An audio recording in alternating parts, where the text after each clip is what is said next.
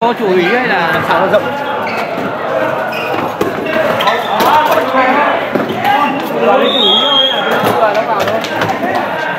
Bác số 2 ơi.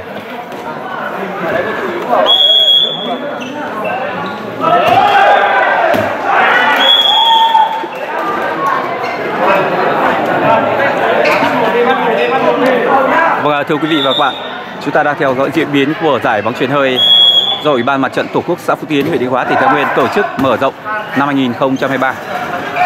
Trước mắt chúng ta là cặp đấu của hai đại diện giữa đội câu lạc bộ bóng chuyền hơi Cựu Chiến binh xã Phú Tiến cùng với tiểu khu Lê Hồng Phong, thị trấn Du Phú Lương. Lúc này điểm số ở trên sân đang tạm thời là 5 đều. Ở bên phía gầm màn hình chúng ta đang theo dõi là đội trong trang phục áo đen nhiều màu, đó là tiểu khu Lê Hồng Phong. Và bên kia sân là hội Cựu Chiến binh xã Phú Tiến trong trang phục áo màu đỏ đậm. Sau khi có tình huống xử lý vừa rồi thì điểm số cho tiểu khu Lê Hồng Phong đang tạm dẫn trước, điểm số là 6-5. Sau đây xin mời quý vị và các bạn tiếp tục theo dõi diễn biến của trận đấu này.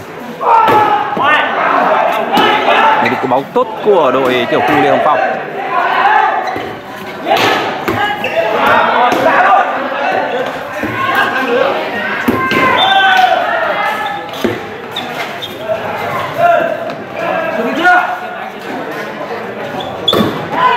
Quả bóng khá căng của Cựu Chiến binh xã Phú Tiến, bóng bật chắn tiểu khu Lê Hồng Phong ra ngoài sân.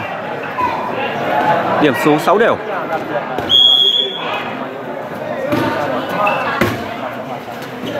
Cuộc chung giải cao tuổi à? À không phải bạn ạ. Ở giải đấu này là một giải đấu cũng không phân biệt lứa tuổi đâu, là một giải đấu mở rộng dành cho các xóm chứ không có cấp xã. Ở đây thì các xóm của xã Phú Tiến và một số xóm của các xã ở huyện Phú Lương. Phú Tiến là huyện Định Hóa, tỉnh Thái Nguyên, còn một số đội còn lại là ở huyện Phú Lương.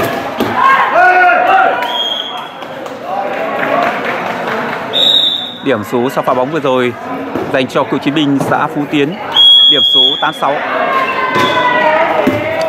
Vâng, thưa toàn thể quý vị và các bạn, là giải đấu này có sự tham gia của 8 đội bóng được chia thành 2 bảng đấu. Trong đó đại diện của xã Phú Tiến có 2 đội, đó là Cựu Chiến binh của xã cùng với câu lạc bộ bóng chuyền hơi xóm Lương Tiến xã Phú Tiến. Đó là 2 đại diện của xã Phú Tiến thôi. Còn lại là các tiểu khu và các xóm đến từ nhiều xã, thị trấn của huyện Phú Lương.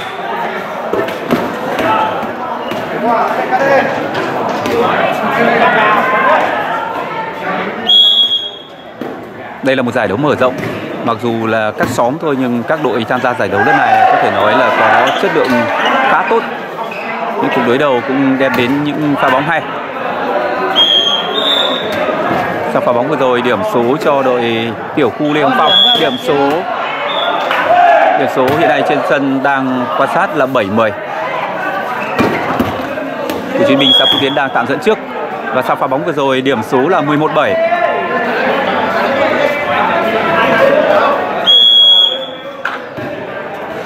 Lấy cờ Tổ quốc ra bắt biên. Vâng, đây là cờ, đúng rồi, mình đã nhìn thấy có ngôi sao.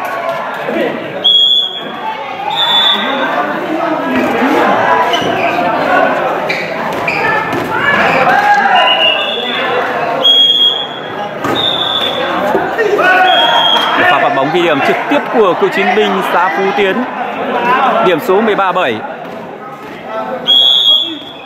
Trận đấu này thì cũng được ban tổ chức đánh giá rất cao. Tuy nhiên thì lúc này tiểu khu Lê Hồng Phong cũng chưa có được những pha bóng tốt nhất. Thêm một pha bóng xuất sắc nữa của Cựu Chiến binh xã Phú Tiến, nâng điểm số lên 14-7.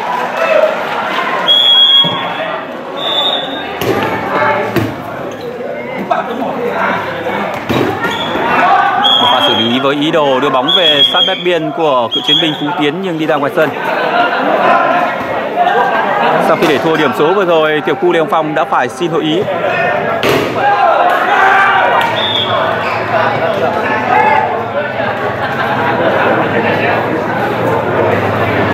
Và mọi người đang theo dõi, vui lòng giúp kênh chia sẻ. Đây là một giải đấu xã Phú Tiến tổ chức. Tuy nhiên thì Ở quy mô cũng có 8 đội thôi, nhưng các đội tham gia giải đấu cũng được đánh giá là rất cao.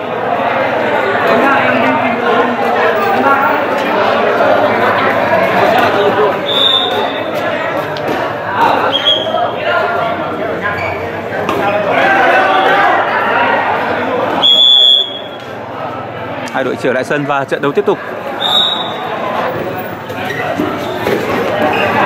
Và trái bóng hợp lý của số 3 bên đội tiểu khu Lê Hồng Phong.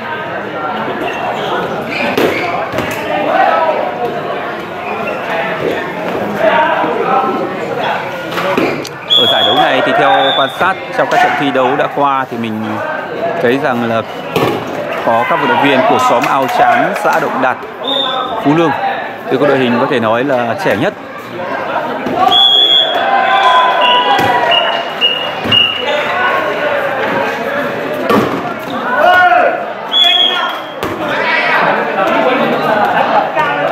Thêm một điểm số nữa cho Phú Tiến 16-9. Và thưa quý vị là giai đoạn gần đây thì rất nhiều địa phương tổ chức các giải đấu bóng chuyền hơi khác nhau, bóng chuyền hơi cũng như bóng chuyền ra. Và cũng rất tiếc là do công việc mình không thể đến được với các giải đấu trong thời điểm này, rất nhiều việc, mặc dù là rất đam mê. Nhưng rất may là hôm nay thì xã Phú Tiến tổ chức giải đấu cũng ở trong huyện, nên là mình có thể thu xếp được công việc, nên là đến với giải đấu này với hy vọng là được gửi đến mọi người một số hình ảnh của giải đấu trong huyện nhà. Và Phú Tiến là một trong những đơn vị cũng rất thường xuyên tổ chức các giải đấu giải bóng chuyền hơi.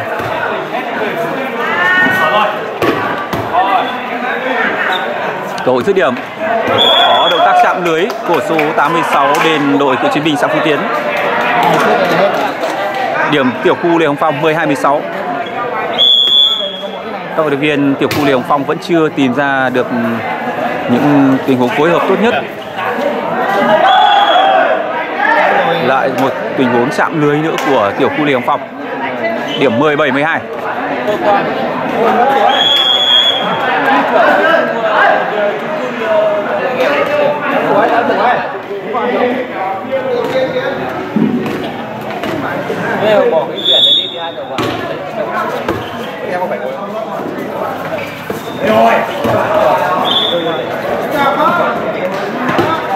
Được cử bóng tốt của tiểu khu Lê Hồng Phong. Và xử lý bóng có ý đồ đưa bóng về phía cuối sân, nhưng tiếc là bóng đi quá xa.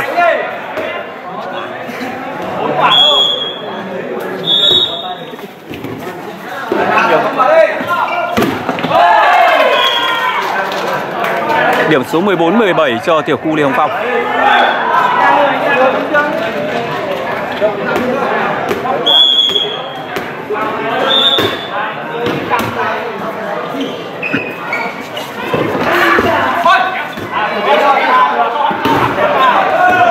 Tham gia giải đấu lần này có 8 đội chia thành 2 bảng.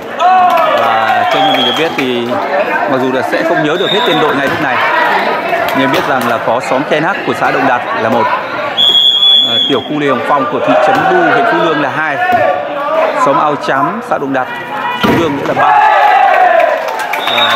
Tiên Ninh cũng có một xóm là 4, còn 2 đội nữa cũng của Phú Lương. Vâng, xóm Bản Cái xã Yên Trạch nữa là 5. Rồi bây giờ vẫn còn thiếu, mình chưa thể nhớ ra là còn tên đội nào, nhưng có thể nói là huyện Phú Lương cũng có rất nhiều đại diện đến tham gia giải đấu lần này. Là một giải đấu mở rộng, tuy nhiên thì huyện Định Hóa cũng chỉ có đại diện là của xã Phú Tiến có 2 đội thôi, nhưng còn lại là các câu lạc bộ đến từ huyện Phú Lương của Thái Nguyên. Đó là cú bóng của Lê Hồng Phong trong pha bóng vừa rồi, đó là số 19. Điểm số 18-16, như vậy là cách biệt cũng chỉ 2 điểm thôi. Lê Hồng Phong trong ít phút vừa qua đã thi đấu tốt hơn. Nỗ lực bóng lót vẫn còn, thiếu một chút nữa thì bóng đã rơi xuống phần sân của Lê Hồng Phong. Rồi, đường chuyền quá khó, bóng ngoài sân. Pha bóng tương tự như pha bóng cách đây ít phút của cựu chiến binh xã Phú Tiến. Điểm số 17-18, cách biệt còn 1 điểm ở set đấu thứ đầu tiên.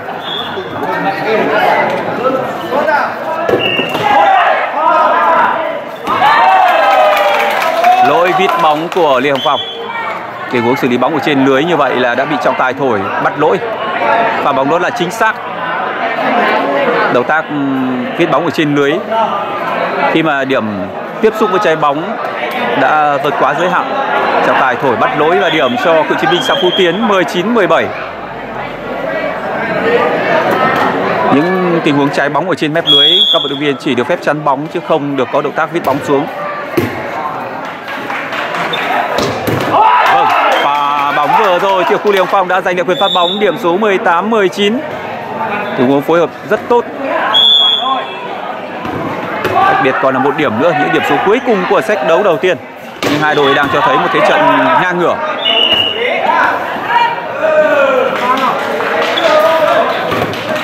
Vẫn còn.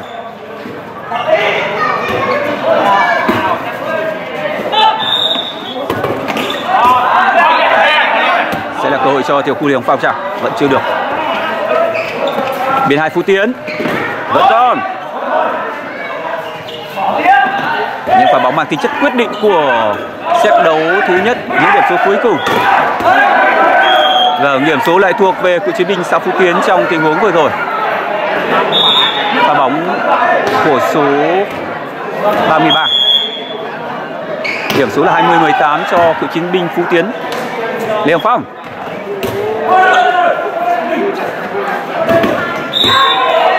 Bóng lật lưới, vẫn trong cuộc. Một loạt các tình huống bóng bệt nhưng hai đội vẫn cho thấy một khả năng cứu bóng rất tốt của mình. Dính bóng rồi. Và cuối cùng pha xử lý của cựu chiến binh Phú Tiến để bóng ra ngoài sân, điểm số cho tiểu khu Lê Hồng Phong, thị trấn Phú Lương 19-20.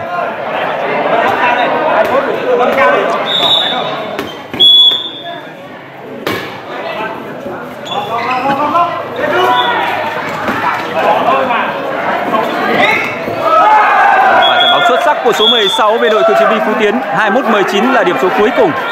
Cũng rất đáng tiếc cho tiểu khu Lê Hồng Phong. Họ đã thi đấu rất tốt ở cuối set đấu thứ nhất. Nếu như ở những nửa đầu set đấu họ thi đấu tốt hơn, duy trì được khoảng cách điểm số, bám sát đối thủ thì có lẽ là tiểu khu Lê Hồng Phong sẽ có cơ hội lớn hơn để giành chiến thắng ở set đấu này. Tuy nhiên thì thế trận lại thuộc về các vận động viên của cựu chiến binh Phú Tiến. Điểm số 21-19, chiến thắng vừa vặn. Hai đội sẽ tiến hành đổi sân để cùng bước vào set đấu thứ hai. Vâng, xin chào hơn 60 người đang theo dõi. Mọi người hãy giúp kênh chia sẻ trận đấu này ạ. Các trận đấu của giải đấu cũng sẽ được phát lại ở trên kênh YouTube. Vì một số trận đấu và có thể là nhiều trận đấu cũng sẽ không được live trực tiếp ở trên fanpage này đâu. Cơ bản sẽ là đăng tải trên kênh YouTube ATK miền quê vùng nhộn. Mọi người hãy tiếp tục theo dõi lại các trận đấu ở trên kênh YouTube. Và chúng ta đã nhìn thấy chiếc cúp của ban tổ chức đang để ở trên bàn. Sẽ dành cho đội nào giành được ngôi vị cao nhất của giải đấu này. Trên màn hình ngồi cạnh chiếc cúp đó là Chủ tịch Ủy ban Mặt trận Tổ quốc xã Phú Tiến.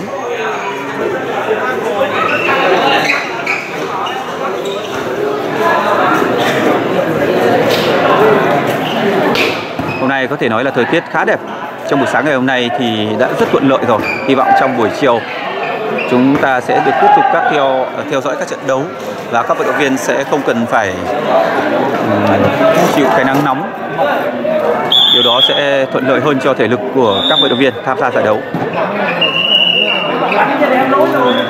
Vâng, xin giới thiệu lại với quý vị và các bạn là giải bóng chuyền hơi lần này do Ủy ban Mặt trận xã Phú Tiến phối hợp với câu lạc bộ bóng chuyền hơi xóm Lương Tiến xã Phú Tiến tổ chức. Giải đấu đây là một giải đấu mở rộng và có sự tham gia của 8 đội, trong đó có 2 đội của xã Phú Tiến cũng như là trong huyện Định Hóa và 6 đội còn lại đến từ huyện Phú Lương. Quả thì trọng bóng trong Lê Hồng Phong Bây giờ hai đội đã trở lại sân rồi. Sau khi đổi sân thì cựu chiến binh xã Phú Tiến ở phía gần màn hình chúng ta đang theo dõi, và bên kia sân là tiểu khu Lê Hồng Phong. Set 2 đã bắt đầu. Tại sân số 2 đang diễn ra trận thi đấu giữa hội cựu chiến binh xã Phú Tiến. Bóng trong sân, điểm đầu tiên cho tiểu khu Lê Hồng Phong, thị trấn Phú Lương. Ở set đấu đầu tiên, đơn vị hội cựu chiến binh xã Phú Tiến đã giành chiến thắng với điểm số tí nó đánh luôn với mình đấy. 21-19. Và chúng ta đang được theo dõi Mình lợi thế thì trận thi đấu trong set đấu thứ 2. trận nào cũng đừng nghỉ mà. Cựu chiến binh Phú Tiến đã giành được quyền phát bóng, điểm số 1-0. Có thể là ngày hôm nay sẽ có rất nhiều giải đấu ở nhiều địa phương khác nhau đang được tổ chức. Tuy nhiên thì một giải đấu với xã Phú Tiến tổ chức lần này cũng là một giải đấu có chất lượng. Xã Phú Tiến, Định Hóa chỉ có 2 đại diện thôi. Câu lạc bộ bóng chuyền hơi xóm Lương Tiến và câu lạc bộ bóng chuyền hơi của hội cựu chiến binh xã. Những đội còn lại là các đội bóng đến từ các xóm, các thôn của địa bàn trên địa bàn của huyện Phú Lương.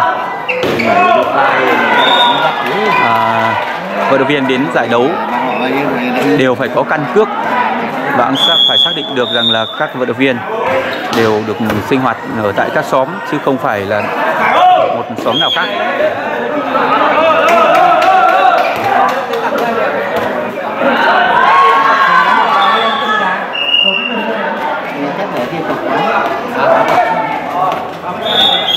Lê Hồng Phong tạm dẫn trước điểm số 4-1.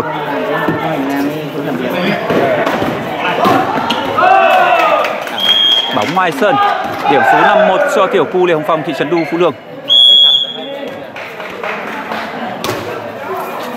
cho cái nha.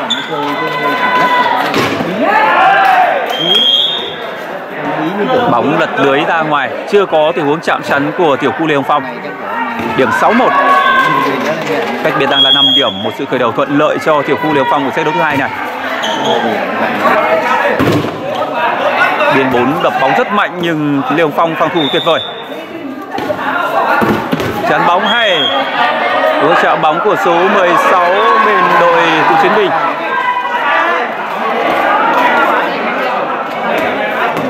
Điểm số 26 cho cựu chiến binh xã Phú Tiến.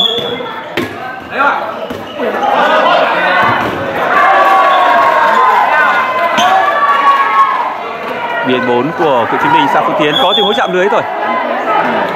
Lỗi của Lê Hồng Phong. Điểm cho cựu chiến binh Phú Tiến, điểm số 36.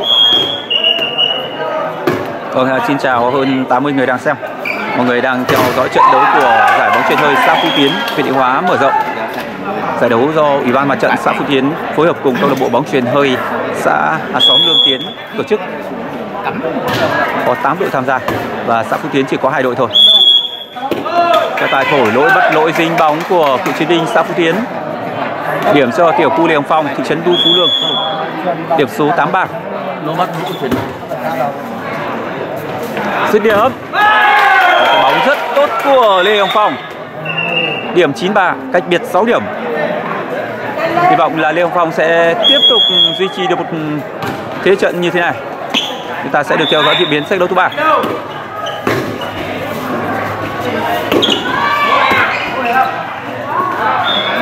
Thổi tốt, có tình huống xử lý của số 8 nhưng tiểu khu Lê Hồng Phong phòng thủ thành công. Bây giờ tranh kết thúc bằng tình huống chắn bóng tốt của cựu chiến binh Phú Tiến, điểm số 49.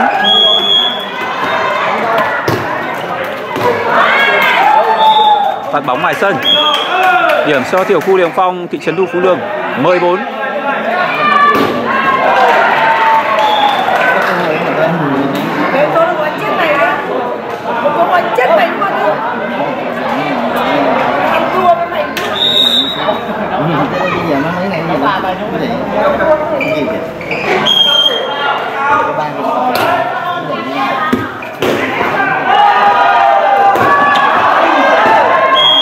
Pha bóng quá khó cho tiểu khu Lê Hồng Phong. Điểm số cho cựu chiến binh xã Phú Tiến 5-10. Thưa mọi người, là ở sân trong khuôn viên của xã Phú Tiến cũng có thể nói là rất hẹp. chỉ có thể bố trí được 2 sân bóng chuyền hơi, và thực sự là cũng rất chật hẹp để khán giả có thể ngồi theo dõi. Đặc biệt là để đặt máy quay thuận lợi thì cũng không thể có được vị trí tốt hơn. Vị trí quay này thì cũng trúng vào lối đi của mọi người lên theo dõi, nên là cũng sẽ rất bất tiện, nhưng tuy nhiên thì chúng ta hãy khắc phục.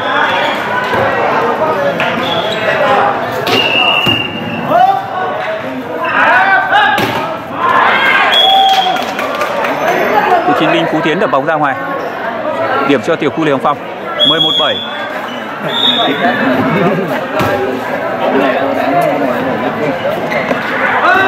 Bóng thông qua lưới, đó là pha xử lý của vận động viên số 23 bên đội Phú Tiến. Vâng, cựu chiến binh Phú Tiến. Điểm 12-7 cho tiểu khu Hồng Phong. Điểm 4 dứt điểm. Phòng thủ tốt của tiểu khu Hồng Phong. Vâng, lần này số 23 cựu chiến binh Phú Tiến đập bóng bật chắn đối phương ra ngoài sân. Điểm 8-12, cách biệt còn 4 điểm thôi. Tiểu khu Hồng Phong đã có một thế trận tốt ở nửa set đấu đầu tiên rồi. Phải cố gắng duy trì được thế trận như thế này thì mới có thể có hy vọng cùng với đối thủ bước vào set đấu thứ 3. Số 21-15. Như vậy hai đội đang hòa nhau ở 2 set đấu. Xin mời hai đội sẽ nghỉ giải lao ít phút để tiếp tục thi đấu set đấu thứ 3. Ở set đấu thứ 3 này ban tổ chức chúng tôi sẽ thi đấu 15 quả. 8 quả chúng ta sẽ đổi sân. Chạm lưới, lỗi chạm lưới của cựu chiến binh Phú Tiến. Điểm cho tiểu khu Hồng Phong thị trấn Phú Lương 14-8, cách biệt 6 điểm. Hy vọng là với khoảng cách như thế này, tiểu khu Hồng Phong sẽ có thể đưa được đối thủ cùng bước vào set đấu thứ 3. Phú Tiến đập bóng không thể qua lưới, điểm số 15-8, cách biệt 7 điểm rồi.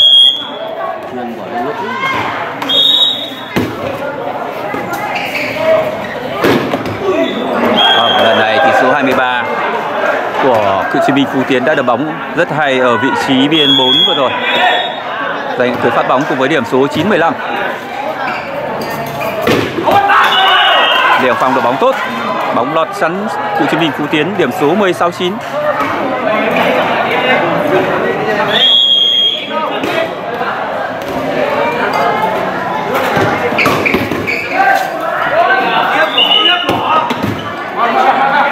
Cú bóng của tiểu khu Hồng Phong.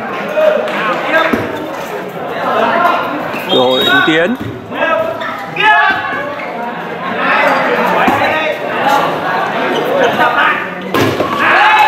Còn chắn xuất sắc của tiểu khu Hồng Phong thị trấn Phú Lương. Pha chạm bóng vừa rồi là của số 19, chủ công của tiểu khu Hồng Phong. Sau pha bóng vừa rồi, cựu chiến binh Phú Tiến đã phải xin hội ý. Điểm số đã là 17-9.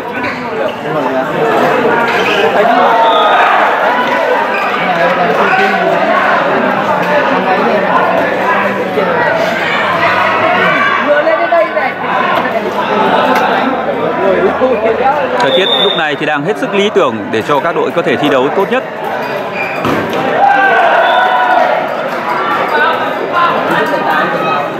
Và chúng ta có thể quan sát được chiếc cúp ở trên bàn của ban tổ chức. Chiếc cúp trang trọng sẽ dành cho đội nào giành được ngôi vị cao nhất của giải đấu lần này. Lúc này hai đội đã trở lại sân rồi. Trận đấu tiếp tục.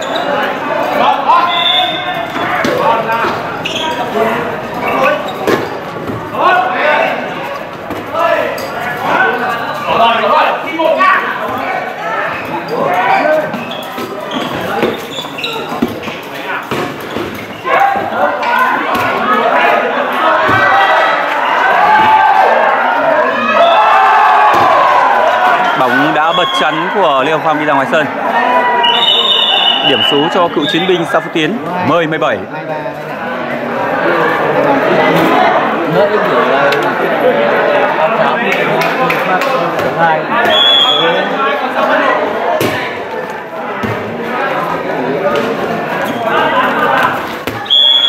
Và xử lý vừa rồi bóng đi ra ngoài. Điểm số dành cho cựu chiến binh Phú Tiến 11-17.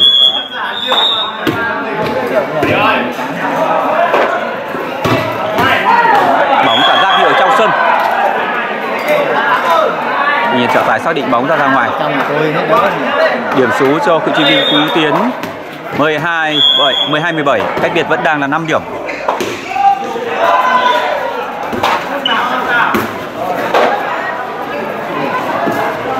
Chuyển quá khó vừa rồi đã khiến cho tình huống xử lý của con số 8 của chiến binh Phú Tiến gặp rất nhiều khó khăn.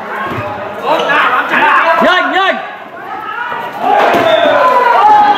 Bóng bật chắn của tiểu khu Hồng Phong. Tình huống bọc lót sau cùng đã không thành công và điểm nâng lên cho cựu chiến binh Phú Tiến 13-17, cách biệt còn 4 điểm nữa. Bóng không thể lọt được tay chắn số 90 bị đội cựu chiến binh Phú Tiến. Pha xử lý của số 19 tiểu khu Hồng Phong. Điểm số 14-17. Nếu như Hồng Phong để thua ngược ở set đấu này thì quả thực rất đáng tiếc. Hồng Phong đã cắt được chuỗi lên điểm của đối thủ rồi. Điểm số 18-14.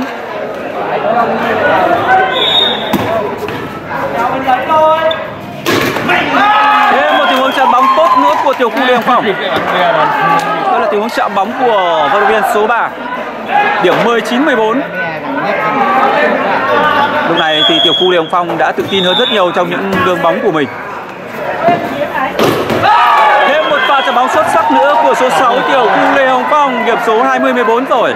Cơ hội cùng đối thủ bước vào set đấu thứ 3 đang ở rất gần. Gần quá.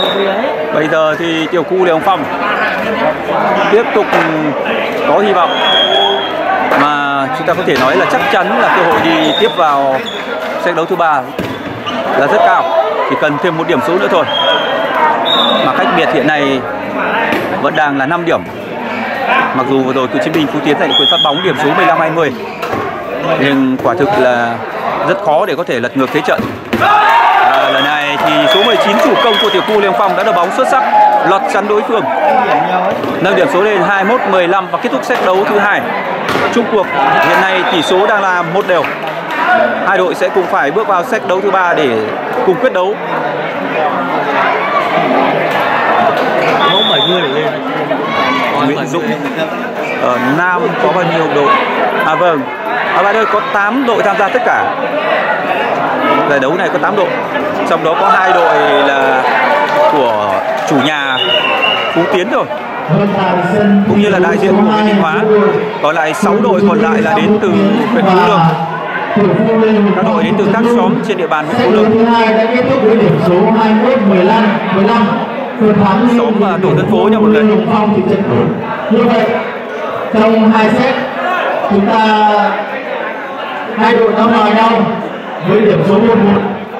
Sau đây hai đội sẽ nghỉ giải lao và tiếp tục thi đấu set đấu thứ 3.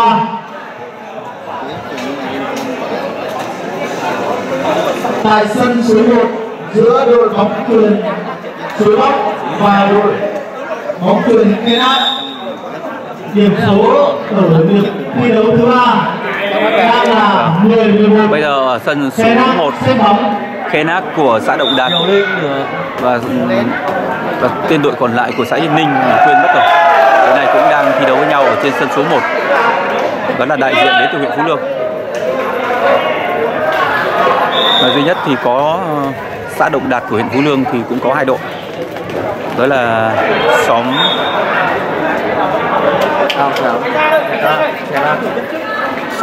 Khen Ác là của xã Động Đạt là 1, với lại xóm Ao Xám là 2. Hiện nay có 2 xóm của xã Động Đạt tham gia giải đấu lần này. Có thể nói là giải đấu cũng rất thu hút được các vận động viên của huyện Phú Lương quan tâm. Nguyễn Dũng không thấy mời ngải trên Định Hóa. Vâng, về cái việc mà mời đội bóng thì mình không nắm được.